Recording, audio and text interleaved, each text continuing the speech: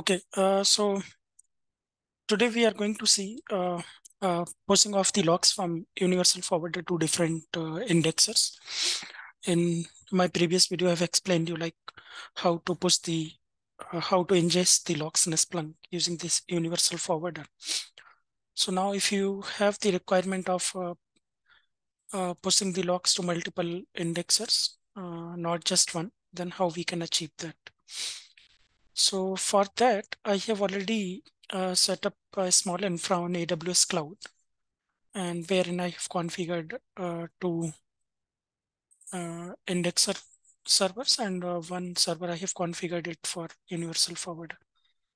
So this is my Splunk indexer 1. This is going to act as an indexer 2. And this is the box for where I have installed universal forwarder. So the Splunk service is running on all these boxes. This is the complete Splunk installation because it's going to act as a Splunk indexer, right? So that's why I've installed the complete package here, and you can see it's running. Similarly, on this box as well, the complete Splunk package has been installed and it's up and running. On this one, as I said, it's going to act as a universal forwarder machine. So on this one, I have installed the agent, and to check the status, yeah. So Splunk service is running on all these three boxes. However, for now, on this universal forwarder, if you go inside etc system local, you don't see this inputs.conf and outputs.conf, right? So I haven't configured any outgoing traffic. I haven't added any monitoring stanza here on universal forwarder as of now. However, before I do that, let me just show you that I've already enabled receiving of the data on these both indexers, and that I'm going to do using the default port 9997. So that's enabled there. This is the second indexer. Okay, so here also it's enabled. Fine. So now let's configure the inputs. Okay, let's go to universal forwarder. Okay, so now before setting up the inputs to monitor the log files which are residing on this machine, let's configure the outputs.conf, like add the forward servers where you want to forward the traffic, right? So in this video, I'm going to show you how to forward the logs to multiple indexers in a single go. And if you have any specific requirement of pushing some specific logs only to any specific indexer, that how we can achieve that. Okay, so let's firstly add both the indexers as a forward server on this universal forwarder. So for that, we need to just execute Splunk add forward server and then the IP of our indexer machine. So I'm going to do for first indexer server first. Okay, and as you have seen, the receiving is enabled on 9997, the default port on this indexer machine, right? So let's do that. Okay, so it will ask for the username password if the session has been expired. Okay, so this is added now. If you see, it would have created outputs.conf now. And if you look at the data inside this, you will see that this machine has been added as a forward server on this universal forwarder machine. So now this universal forwarder is ready to push the data to this indexer machine. However, before we push that, let me add another indexer. So I'm just going to replace this IP with the IP of second indexer.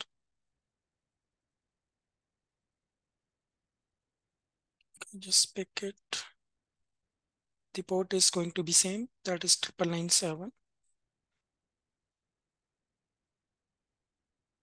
Sorry, there was a network glitch. Let me redo.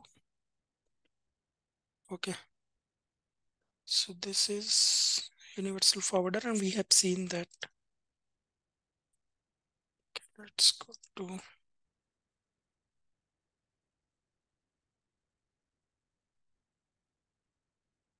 Okay, so this outputs.conf is there, and we have seen that the first indexer. Okay, I think, okay, both the indexers has been added here to forward the data from this machine to both the indexers. Okay, so now both these servers has been added here. Let's configure some inputs to test whether it's sending the data to both the machines or not. So for that, I have already created some test files inside.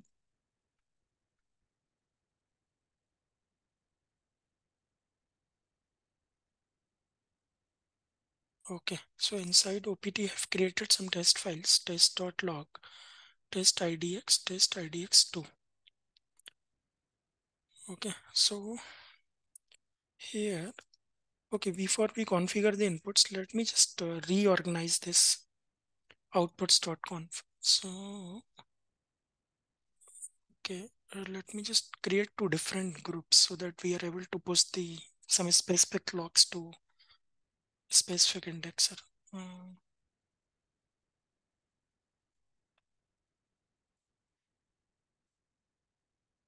so now, put server. Okay, so I'm just creating two different groups here. Okay, okay, so this is done. Let's remove this. I just copied it below. Okay, and now, so I'm just going to use this group for our first indexer. So I'm removing the second IP from here. This is the IP of second indexer. This one I'm going to use for the second indexer. So removing the IP for the first indexer. Okay. So this is our second indexer IP, 18.143.158.8. Let's just reconfirm it. Yeah, you can see it here. So it's 18.143.158.8. Okay. This is the IP of our first indexer, 13.250.50 to 25. Perfect. So this is done. Just give some friendly name. So I'm leaving it blank for now. I will come back to that soon. So to this indexer group, I'm going to give a name of maybe indexer group 1. And similarly, I'll give a name to this group,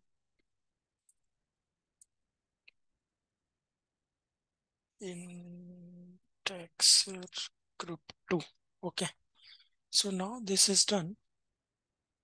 And then the default group I'm going to configure as indexer group 1. So I'll tell you like where it comes in use. So we have created two indexer groups here. This is our indexer 1 group. This is our indexer 2 group. And there is no limit. We can put multiple indexers IPs here. There is no restrictions. Okay, so having said that, let's configure our inputs now.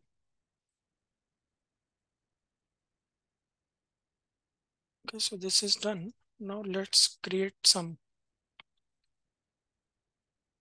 monitoring paths. So for that, so I'm going to monitor. Okay, I'm going to monitor opt test.log. Index, I have created test index on both the indexers, so I'm going to use that. Source type I may use like ef test logs. You can give any name, whatever you want. Disabled 0, so it means it's enabled, and universal forwarder has to pick this to monitor this log path.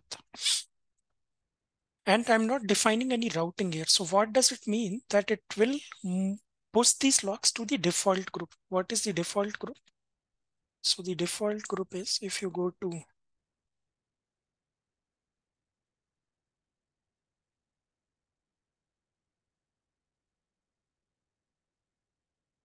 so the default group is indexer group 1, which accommodates this indexer IP. So if I'm not explicitly defining anything here, it means that it will be pushing the logs to the default indexer group.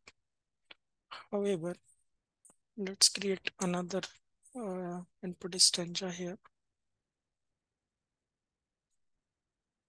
Okay, we'll create 3 in total. I just want to show you the routing, how does it take place. And then what's the second file we have here?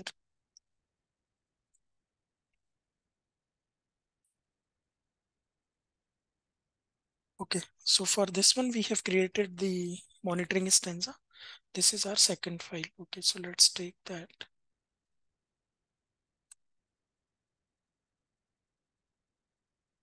Paste test idx1.log. And this one, I want to send it to my indexer group 1.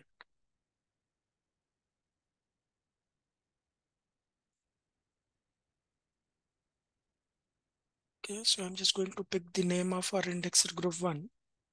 We'll push this log file to indexer group 1. There is one another test file, that is test hyphen underscore idx2.log, right? So let's create a monitoring stanza for that as well.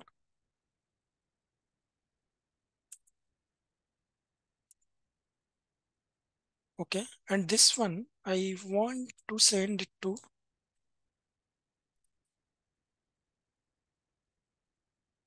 my indexer group 2. So the name for that is indexer group 2. Okay, so now I'll just reiterate what I said. So there are 3 files which I want to monitor using this universal forwarder. And I've created 3 different monitoring stanza on inside inputs.conf, right? So this is for the first test file which I want to monitor. So index, I'm going to use test across all these files. Source type, I'm going to use same uf test logs. Disabled is 0, which means that it has to monitor this log path. For first monitoring stanza, I'm not defining any TCP routing, which means that it's going to push the logs to the default indexer group, which is indexer group 1 in our case, default group. Now for the second file, I wanted to push the logs to my indexer group 1, the group name indexer group 1. So for that, we need to use this TCP routing parameter here. And indexer group 1, if you see, it has this IP. So this log file should go to this indexer, correct? Similarly, for this test hyphen, underscore idx2.log, I want this log path events to be pushed to my this indexer group, which is indexer group 2. And the IP for this indexer group 2 is this. So these logs will be pushed to this indexer. So now it's done. Let's try to restart a Splunk. Tracking runs and walks is available on EchoBuds through the Alexa app on your.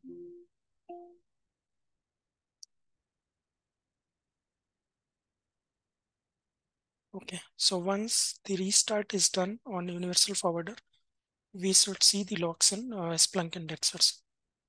So this is my first indexer. Let's see if we have the logs here. Okay, so you can see that we have the test.log. Let me open that content there.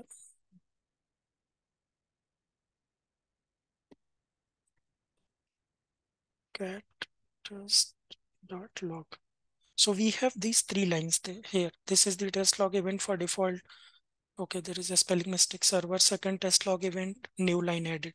So all these three lines, if you see, new line, second test log event, and default server. So these three has been pushed to that indexer group one, which is the default one. Because for this, if I show you again,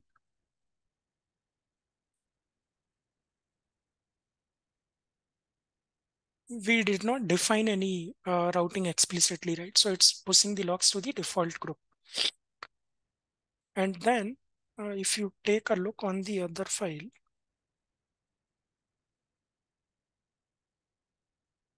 so this has just one line. This is the log file to be ingested on indexer one. So indexer one. So this line should be here, indexer one server group testing. Now, if you move to indexer two,